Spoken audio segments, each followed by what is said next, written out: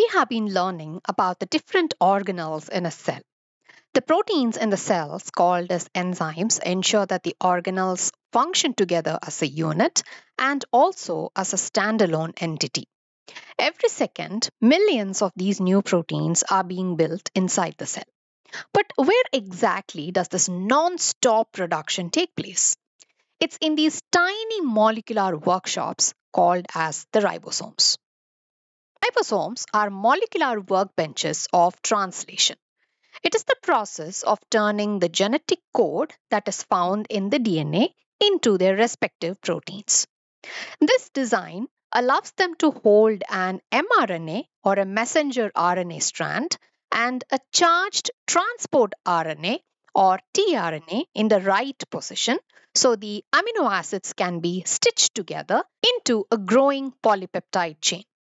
Here is the fascinating part. Ribosomes aren't tied to making just one protein. A single ribosome can work with any mRNA and any type of tRNA, producing different proteins over and over again. And because cells contain thousands of these ribosomes, the protein production is fast and continuous. Each ribosome has two subunits, one large and one small. Under certain conditions, the weak hydrophobic forces holding the structure together can be disrupted. And then the ribosome falls apart into individual RNA and proteins. And when the conditions are right, the pieces self-assemble perfectly. The reason they are able to self-assemble is because the molecules that are present inside fit with each other so perfectly. Ribosomes are a group of proteins called as the ribonucleoprotein complexes. They are built from ribosomal RNA or rRNA and more than 50 different types of proteins. The rRNA is the core structure and they can even perform the catalytic work during peptide bond formation. And the proteins that are present will help to stabilize the structure. All of these components are held together by non-covalent interactions, meaning they are not permanent chemical bonds. The RNA has self-catalyzing property. And you know what that helps in? The ribosomes are able to translate the ribosomal proteins, and which helps them to make new ribosomes. The ribosomes were first seen under the electron microscope as dense particles by George Palade in 1953. You see these bead-like particles present? So these are also called as Palade particles sometimes. Unlike other organelles, ribosomes are not bound by membrane. Therefore, they are classified as cell structures but not organelles. So they are non-membrane bound organelles.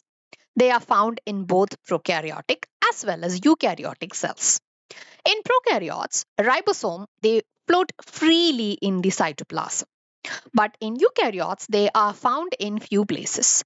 They can either be free floating in the cytoplasm, they could be attached to the endoplasmic reticulum, forming the rough endoplasmic reticulum, and they can even be found within organelles like mitochondria and chloroplast in plant cells.